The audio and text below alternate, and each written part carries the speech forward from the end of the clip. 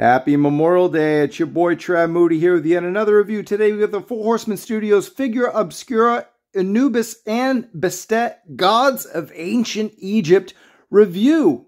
Oh yeah, it's all about the mysteries of ancient Egypt and those deities you're going to worship till kingdom come, and the pantheons of Egyptian, the gods and goddesses, and all that crazy stuff. Anubis, of course, is the jackal-headed god of the dead, is being in charge of tasking these souls in the world of the living known in the afterlife.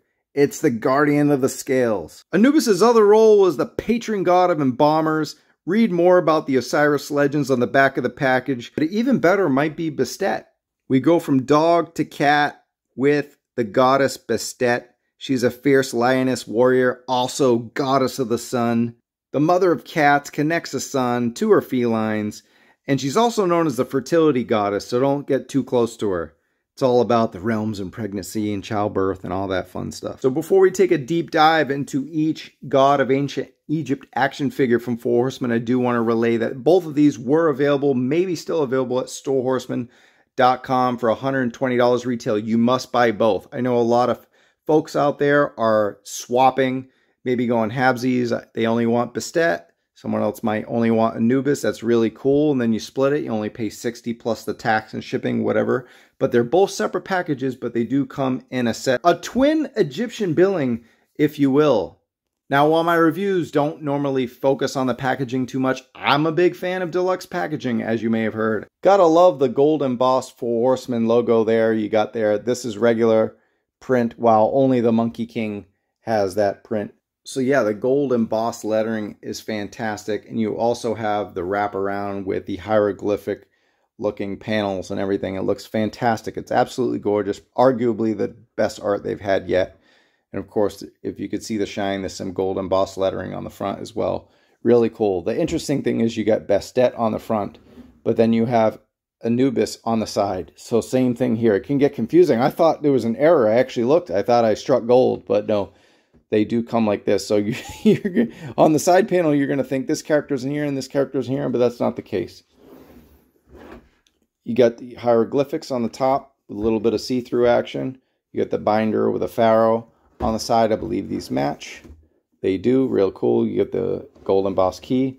And then best of all, you got some literature on the back so you can learn about these real-life ancient characters that are made in action figure form. Real life meaning however you want to portray that. And then you've got the gorgeous magnetic wraparound binding. They both share the same exact art there. Be careful using these as dioramas. Case example, I got the Ghost of Jacob Marley.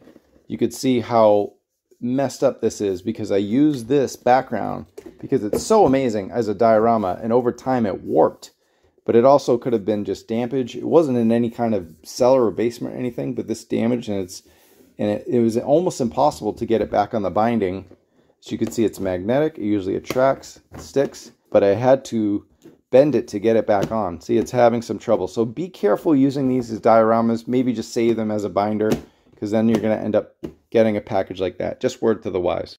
And since this is a review, I do have to point out that these did not arrive mint in box. I have a bump here. It's crazy because this material is so strong, yet seems like it can get deformed really quickly. And then I have some kind of like tape smudge thing, which I took off the plastic with a knife. I didn't just rip it open. Took it off really carefully, and I still have this indentation here.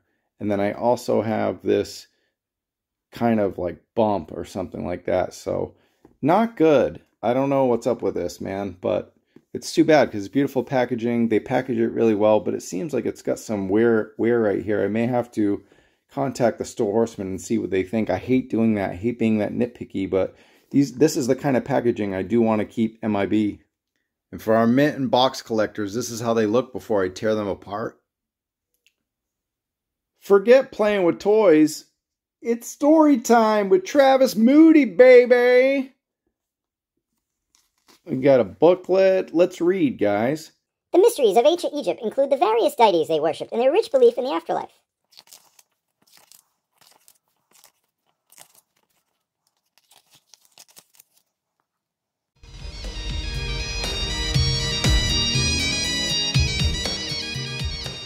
Yeah, this shrine is freaking cool.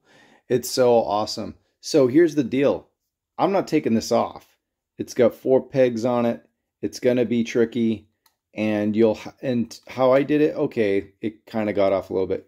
Do one side, then do the other. You can warm it up, all that stuff, but how I pegged it in was, obviously it'll go this way because the tail on the jackal will go down. It's kind of loose, it's weird, but yeah, just do this. See, I'm already having a hard time. I didn't want to have a hard time, but I'm reviewing it. So there you go. Look at the detail and everything. Yeah, where's the figure? You never do the accessories first, but when he comes with a shrine, you got to do the shrine first. Now, another cool thing is, pop that off. You could put all the accessories inside. If you don't mind any jiggling or anything like that, you could fit some stuff in there. Why not, right? You got the space.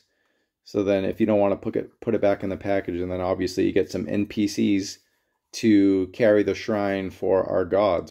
But you know, or it's Monday and the gods need to work off all that alcohol and sweat it out. So you get like battle damage and everything, like just the paint detail, the specs and everything. It's absolutely tremendous. When it comes to detail, Full Horsemen, hard to compete. All the crevices, all the detail. Again, the jackal looks absolutely terrific. It looks, you know, sculptured, painted. It looks real. And that's the best part of it. Now this pops off the tail, I guess, which is good because it would snap off. Oh, and there it is. There it rode. But while you look at the jack, you'll pop that right back in. Boom. Smooth like butter. Normally I'd say ladies first, but I have a feeling most of you are going to be more into Bastet than Anubis. But that said, Anubis looks tremendous. It's the jackal face. And this is more of like an actual, you know, god monster character, because we also have the sculptured statue look in different sets. So you got like claw hands that come with each character, and then you have human hands and human feet. But just looking at this figure right from the get, it is absolutely tremendous.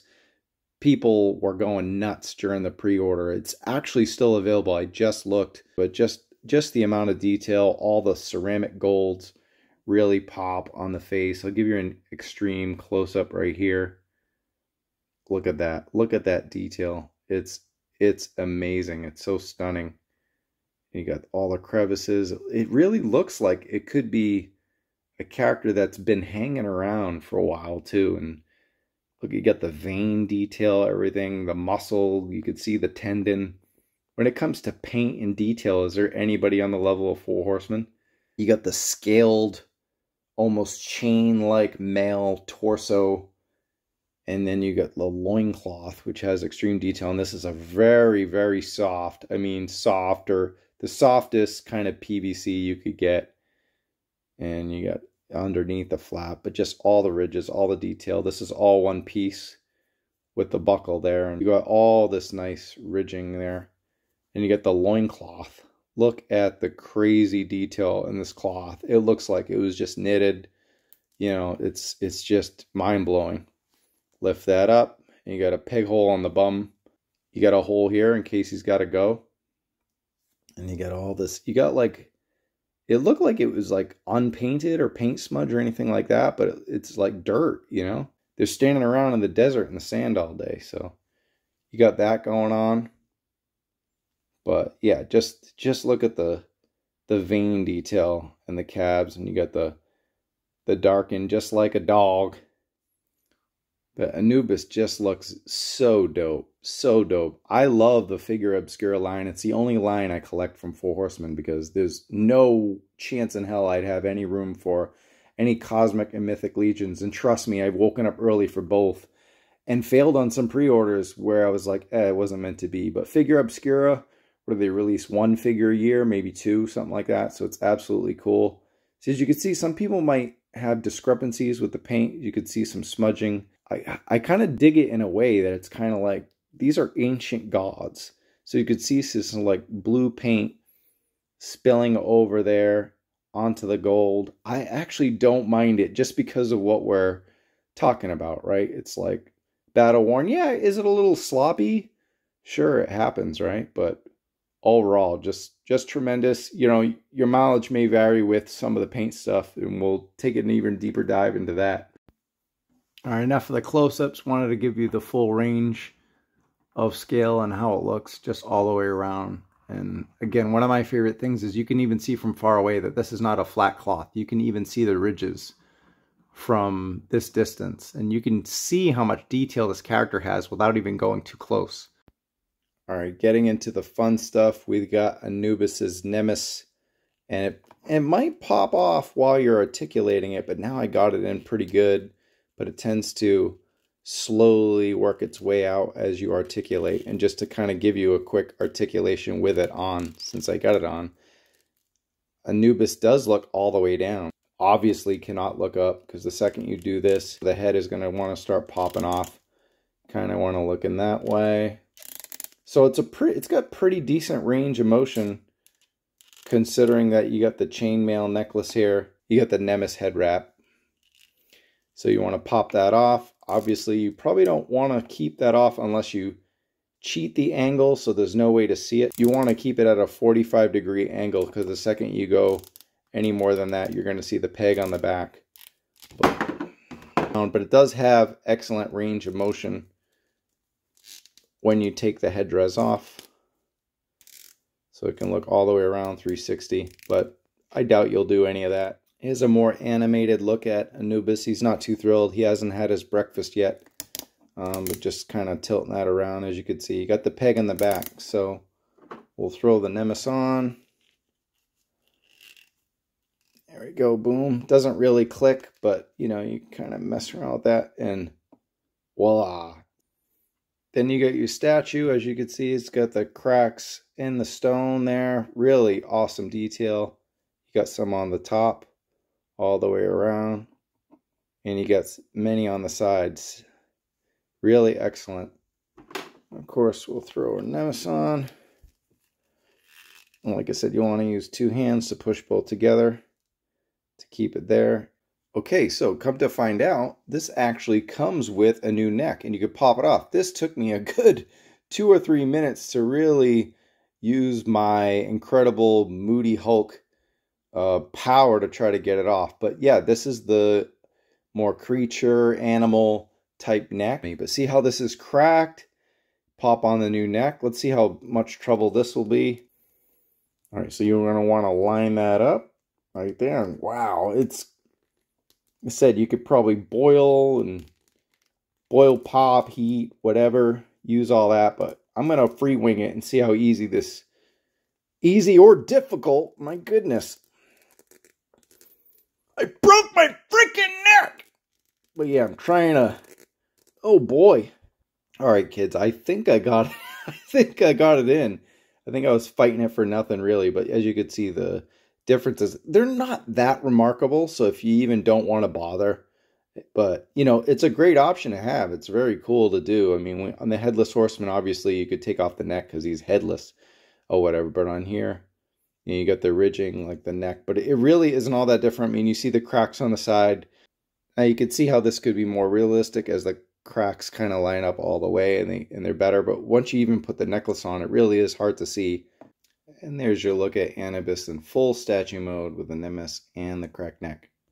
Now, a lot of people knock the Mythic Legion's articulation, but it's all about mixing and matching and being customized. You can pop the arms right off, kind of like your AEW Jazzwares figures. You could just about send the arm all the way over, and that's with the Nemesis and the chainmail. So that amount of range for a single jointed fig is damn good. Then we're looking at the elbow, and you gotta, again, arm might pop off, so you gotta be a little bit careful there. But I feel it's fairly good range. Again, I don't think you're buying Four Horsemen stuff for articulation, and the fact that we're getting that, you know, you got your horizontal joint on the hands, but then it has a 360 around and some good range there again. So just to give you an example, the amount of range you got, it's a decent pose. And then this is even better. You could put someone in a chokehold. It could hold on to your head. Yeah, you could do a lot. For a statuesque type figure, there's actually a lot of range. So that we got 360 torso. And you got a little bit of a tilt there. And a full rocker. Scalp chainmail underneath. And then leg articulation. You could do a full Jean-Claude, as my guy Punkwood Toys would call it. And you're not going to get a whole lot on a single knee here, but since it does tilt all the way around and it's got that hinge, you know, this is a lot of articulation for an ancient god of Egypt type figure. It's pretty good. I'm not going to go too crazy there. You know, of course, you're never going to do a Hulk Hogan boot, but you can if you want. You could look like Anthony Edwards last night, dunking all over the Mavericks. You got vertical hinge on the foot, full 360 on the ball, and his paws do have a rocker, so pretty good.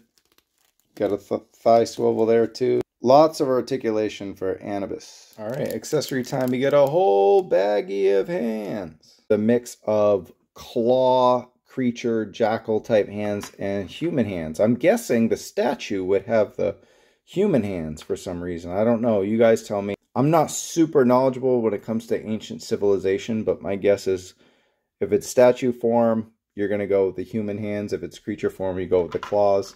But you got like some tight gripping hands here. You got your mystical mojo voodoo type hands that we always see. And then just the same exact hands, just one will have the fingernails painted and one won't. Watch out, God McFarlane. We've got another character coming in, hot with the feet. And that's our boy Anubis. As you can see the detail on the bottom. And let me guess, yeah, the nimbus fell off. But you can pop the legs off. And you got these bracelets that will come off both the legs and the arms if you want to remove the hands and the bracelets. Not that you would. Again, why would you do that? But it's because if you customize it, you'll want to. But this upper bracelet on the tricep doesn't come off. It's sculpted in there. And voila, removable bracelets. Everyone likes to have everything. So you got everything here. And because Anubis is selling his feet pictures online, I figured I'd do a comparison before they're off the market. And yeah, geeks, that hole earlier was to get his tail in there, and it's probably not going to stay in too much because the feeling I have whenever I put these damn tails on any figure in any toy line. You got that going on there. But, all right, it does articulate, though. It's got a nice... See, the second I articulate it, it wants to pop out. That is going to be problematic. Oh, we thought this figure was so flawless. Till we put the tail on. Yeah, the second you pull that tail down. So you're going to want to put your thumb there. See, it still wants to pop off. You want to put your thumb there and then articulate it. And then you can kind of do as you please, you know, depending on his mood, right? My mood is the tail down. When he sees Bastet, tail goes up. You know the feeling, guys.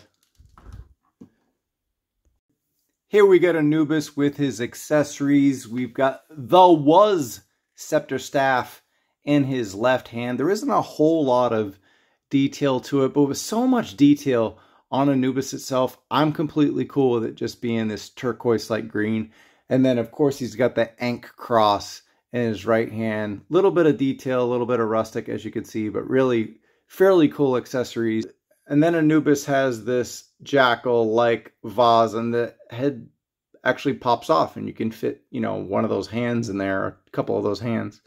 And it's got all kind of cool hieroglyphics in there, and that snaps back on. So really nice looking pottery detail. And the Eye of Ra, you got it separates from this stand that pegs right in. Gonna pop that off, and that could sit on the shrine if you wanted to, or build yourself a little tomb. But yeah, really nice. Got some cracks in there and some detail, some dark green, blackish paint going on there. Overall, how am I feeling about this guy? I'll let you know after Bastet. All right, and here we have Bastet, the first female in the Figura Obscura line. Just a beaut. But before that, like before, we have an accessory that is above accessories. This thing is absolutely wonderful. Cat statue, of course. Look at that inscripture there of the... It's like a eagle with like a cockroach holding a gem. Or look at the paint wash.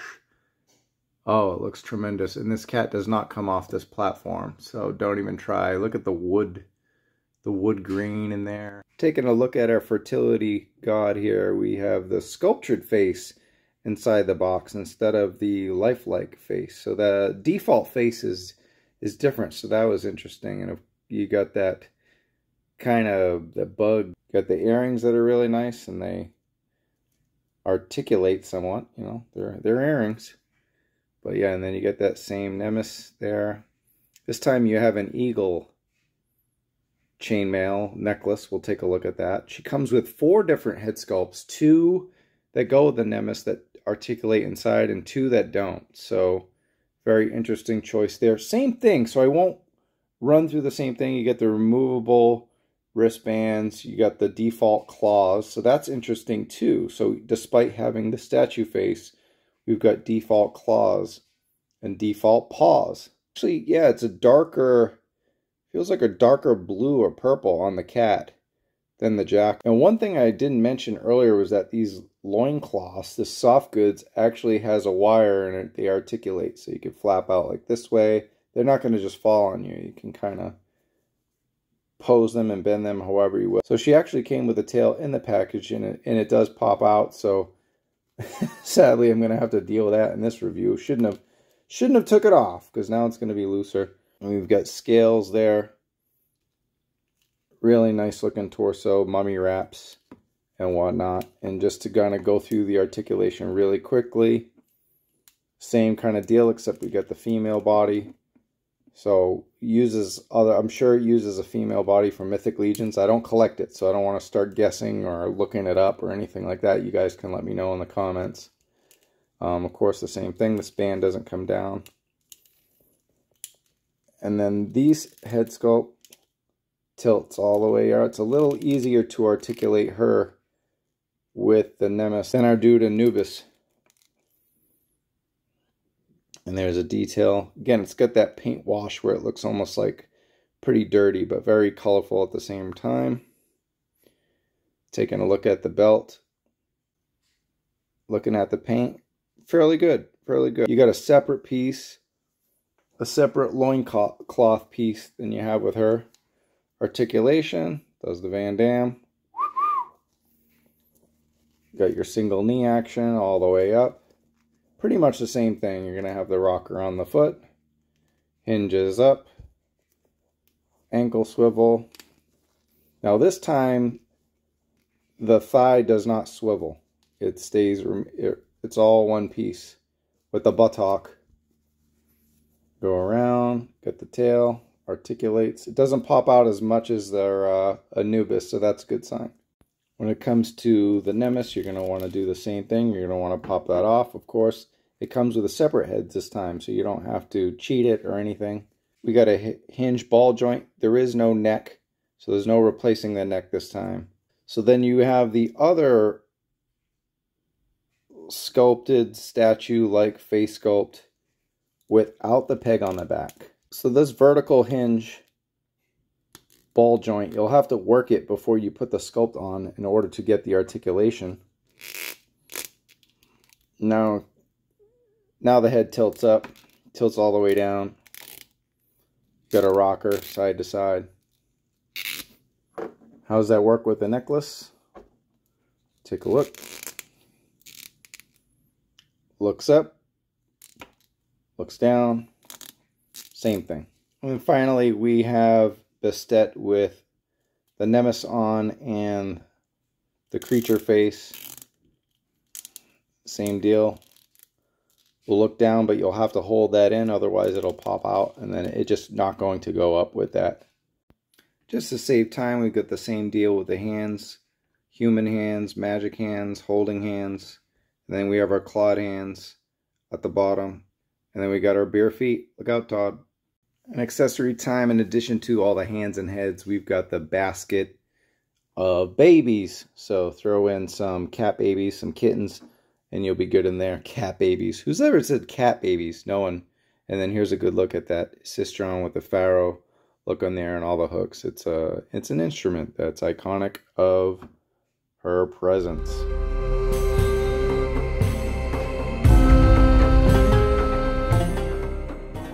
And sad news, this additional accessory, this artifact here, snapped off when I took it out of the package. Sad thing is I was very delicate. I was like, this is going to break, this is going to break. And I was very careful. The plastic was like enclosed on both this piece and the wings, and it was like really hard to snap out. So either I just suck or this thing sucks.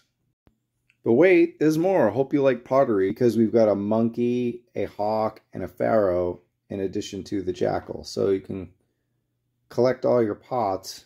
We've got a lion and an eagle basically represented on her person already ourselves, but these are beautiful and colorful. All right, it's Egyptian whiskey time. Is that even a thing? Hey, look, what do I think of these two figures? How do they match up? First, we go with Anubis. I love it. I think it's awesome. I think the articulation is very strong. The paint detail on all the different ceremonial pieces is amazing. The headdress does pop out a little bit. That can be annoying. I had some damage on the packaging. That could be frustrating. Not the end of the world. Pretty fantastic. Pretty fantastic. I'm going to go 4.5 out of 5. Not quite perfect. Just a few minor miscues. But I was not bothered by some of the paint rubbing on all the other stuff. The shrine is just through the roof great. Almost on par with the clock. As far as Bastet, she comes with all kind of accessories, probably to make up for the fact she doesn't come with a shrine. The statue is really cool. Doesn't have the muscle detail that he has, so that would have been questioned. The legs are pretty bare bones, if you will. Not a whole lot of detail on there. Pretty straightforward. More of a statue, where this was more of a creature. Maybe that's why she came out of the package with the more statuesque face than the creature. Do like the option of having the heads that match the headdress and ones that don't, while Anubis doesn't have that option. Always going to have the peg on the back. He does look ridiculous without the headdress, where she doesn't, so that's a plus. But overall, she's pretty terrific. Does have a much nicer loincloth and comes with more accessories and heads. I'll also give her 4.5 out of 5 to complete the set at a 9 out of 10, 4.5 out of 5. Now let's do some comparisons. Here we have our gods of ancient Egypt with the ghost of Jacob Marley. And here's the Mask of Red Death, complete with incredible grandfather clock. And our gods clashing spears with Sun Wukong, the Monkey King.